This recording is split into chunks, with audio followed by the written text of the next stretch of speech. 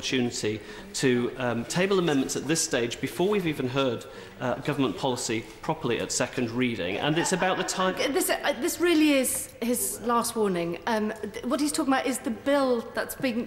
What he's talking about is the bill that's coming up next week. This is not what we're debating here. This is entirely about the amendments that are being accepted by the clerks at the table before the bill has been read a second time. Now, it's a very, very narrow motion, and if he keeps to that, he may continue. But he's really testing my patience. Chris Leslie. Well, I do appreciate that. It is a very narrowly drafted motion.